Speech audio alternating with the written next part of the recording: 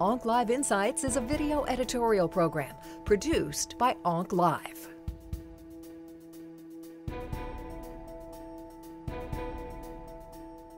Another antibody that has shown clinical responses in the treatment of ALL is inotuzumab, targeting CD22.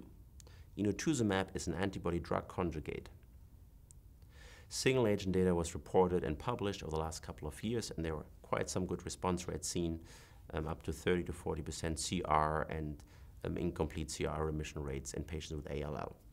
At this year's ASH, there was a study presented adding inotuzumab to mini-hyper-CVAD in patients above the age of 60, so the older ALL patient population where we really need new therapies for. So essentially the dosages, or most of the dosages of the anthracycline and vincristine were cut in half by 50%, methotrexate and Ara-C was reduced, and inotuzumab was added.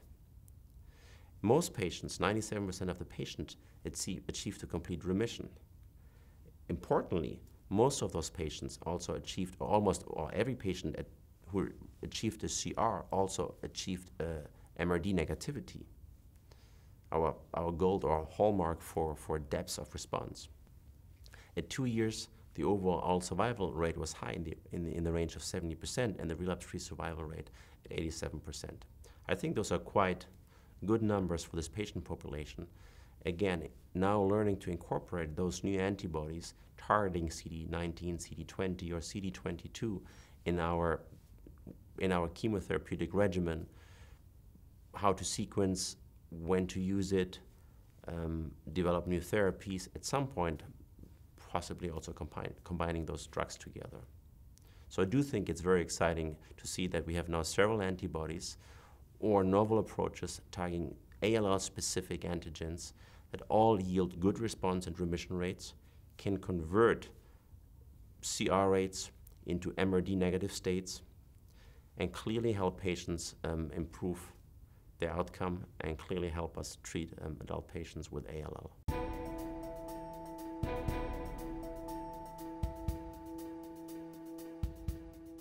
What is the role of novel signaling pathways and targeted therapy in acute lymphoblastic leukemia?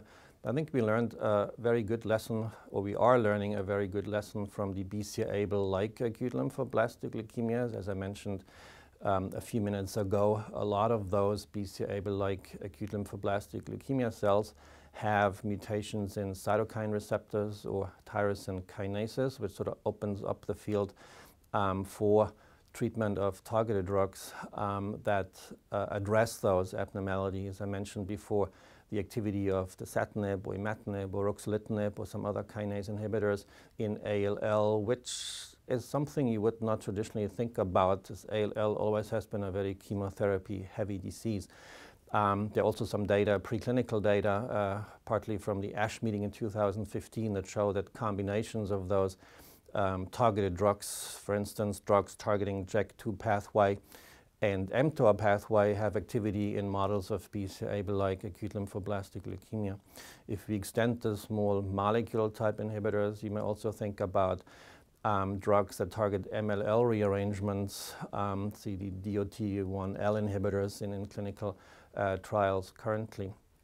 Even in sort of some T-cell subsites, another more newly described subtype, the early T-cell precursor acute lymphoblastic leukemia, regardless how it's defined now, seems to show responses to targeted drugs addressing signaling pathways, such as JAK2 or combinations of JAK2 and BCL2 antagonists even. So I think this is a rapidly expanding field, and there are already clinical trials in progress or starting that combine JAK2 inhibitors, for instance, with chemotherapy. So it's a very interesting area. Another big area, obviously, is immunotherapy. That's not necessarily what you would refer to as small molecules, but it's a very interesting and active field. We talked about blinatumomab. I mentioned several times CAR T-cell programs, but there's lots of activity in that area as well. It's a little bit harder in T-cell acute lymphoblastic leukemia. Notch1 was brought up. It's rearranged or mutated in about 50% of patients with T-cell acute lymphoblastic leukemia. Drugs have been developed and actually brought into clinical trials, the gamma secretase inhibitors, to try Notch1 as a target. It didn't work out very well in initial studies, partly because of toxicity of gamma secretase inhibitors, partly because of the more moderate clinical activity, but there are also attempts in trying to combine those drugs and maybe even with other targeted molecules. So the area of small molecule inhibitors is really a treatment area in ALL I think we'll see much more of, and that may become very important indeed.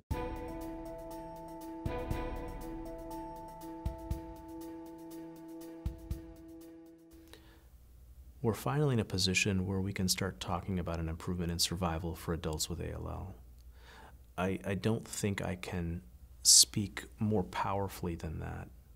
The technologies, be they blinatumomab, be they inotuzumab, be they CAR T cells, we now have the opportunity to approach ALL in a way that's radically different, in a way that's less dependent on things like DNA damage response, and ultimately obtain better outcomes. I mean, what we're seeing with these novel compounds also allows us to decrease the intensity of therapy relative to high-dose chemo.